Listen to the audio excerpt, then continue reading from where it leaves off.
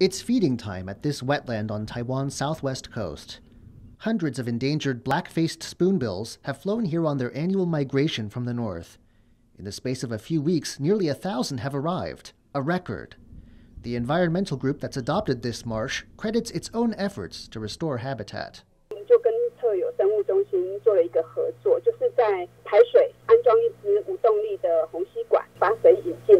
Water from nearby fish ponds has also been diverted into the salt pan, bringing with it fish, shrimp, and other of the birds' favorite foods. But not all of Taiwan's coastal wetlands are seeing the same boom in bird numbers. Bird lovers have singled out the Yong'an wetland, another marsh 60 kilometers to the south, as a place where more habitat restoration is needed. Here, only around 30 birds have shown up this season. The land is administered by Taiwan's state-run power company, Taipower, which has a solar plant nearby. Environmentalists want the company to do more to keep the marsh from drying up.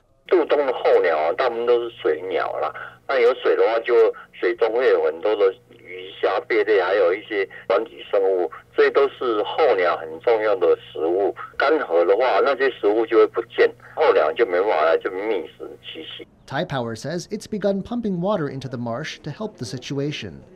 The goal is to attract more spoonbills to rest here over the long winter months so that their numbers continue to grow in the years ahead. Chen and John Van Trieste for TaiwanPlus.